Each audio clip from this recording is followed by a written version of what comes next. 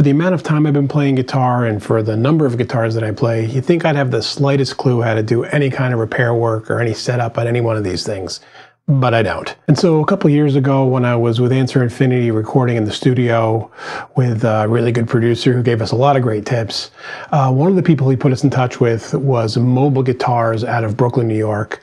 And these are two guys that do amazing work.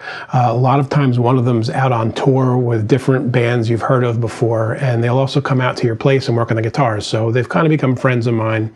And this isn't like a sponsored video or anything, but last time they were here, I just wanted to grab the GoPro, go up into the studio where they were doing the work on the guitars, and just ask them a couple questions so they can give some tips and talk about how it is that they go about doing setups and cleaning them up and doing what they do. So here's that footage. Hope you guys enjoy.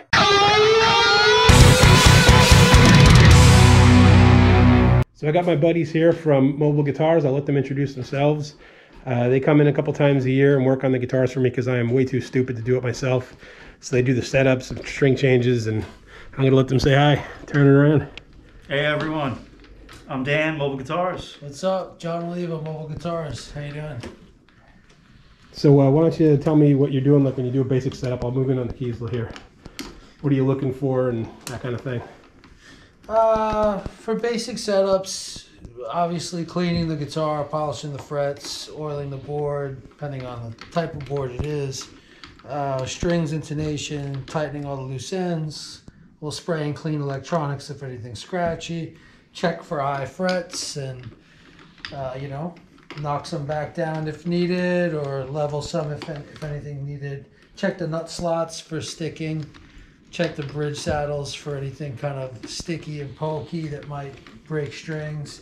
Tighten up the hardware, and that's about it. Polish it up. Straighten the neck if need to be.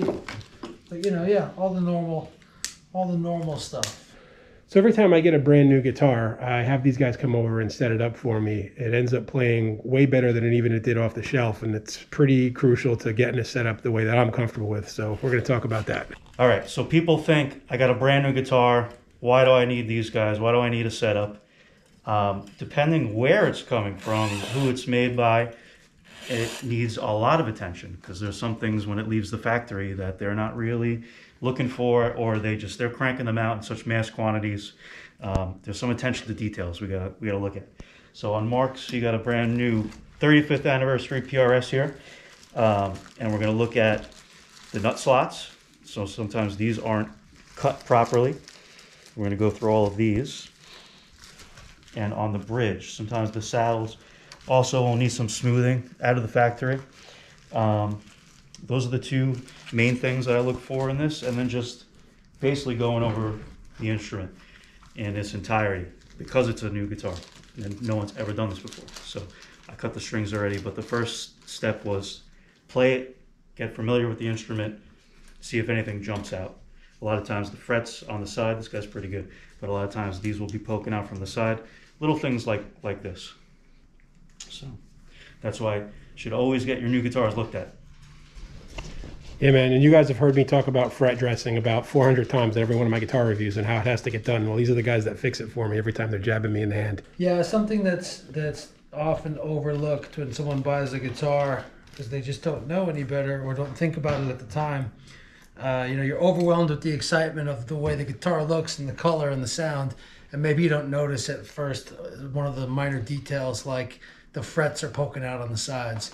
And what happens is when a guitar hangs in a guitar store and it dries out a little bit and some moisture content leaves the neck, it's going to shrink and those fret ends are going to pop out and just be a little sort of annoying, or could actually be painful or cut your fingers depending on how bad it is.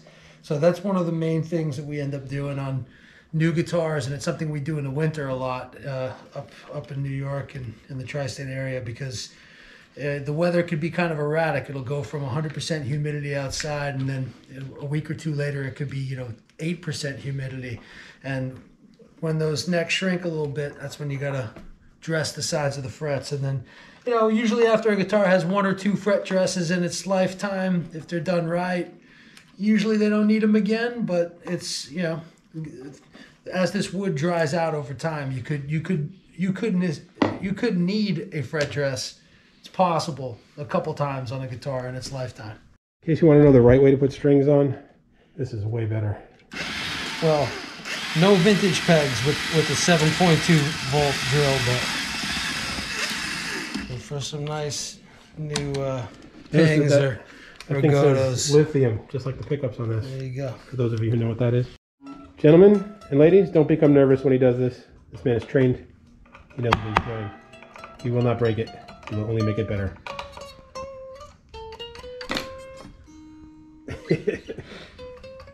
So in case you don't know, these guys go out on tour with some bands you've probably heard of and do the guitar teching on the road. We were just talking about that. Sorry I didn't film that for you. Can't give you everything, but I'm going to have you tell you a little bit about, or have them tell you a little bit about who they've worked with. Yeah, we've been on the road with a bunch of different artists and bands and guitar players and assholes. All kinds of characters. Yeah, all kinds. My current artist that I've been with for the last 5 years is a band called Collective Soul. I do some work for Steve Miller also. Dan techs for a band called Bayside, and through our business we've done Johnny Swim and Corey Taylor and a couple of other people when they do solo stuff, things in the Northeast. But I mean, yeah, we've been on the road with a lot of different artists. Switchfoot, The Cult, done a gig with Cyndi Lauper, the Alkaline Trio, this guy. Yeah. You lose track after a while. Yeah, you lose track a little bit. Full gamut of different bands and different Of all the bands you've bands. been out with, who had the most guitars that you had to work on the road? The most guitars that I had to work on the road. Anybody just travel with a ridiculous number of guitars? Well, at the time, Switchfoot probably had a lot of stuff because there was really 3 guitar players, because their keyboard player Romy would also play guitar. So we'd have like 2 or 3 guitars for Romy, about 5 for the lead guitar player, and for the lead singer we'd have 2 acoustics, maybe 3 acoustics, and 2 or 3 electrics. So that was a lot. And then plus, obviously the bass player's got a couple basses. So that might have been the most, but yeah. All the stuff I've done with Steve Miller has been kind of like solo stuff, so it's never been an outrageous amount of guitars at the time. So I know that was just a mishmash of questions and just kind of conversations and such, but it wasn't supposed to be an organized interview, just a little insight into what they do, and maybe it gives you some tips. If you have any questions, guys, or comments, or want any more info about these guys, let me know in the comments. I get back to everybody as soon as I can, and I hope you keep making great music.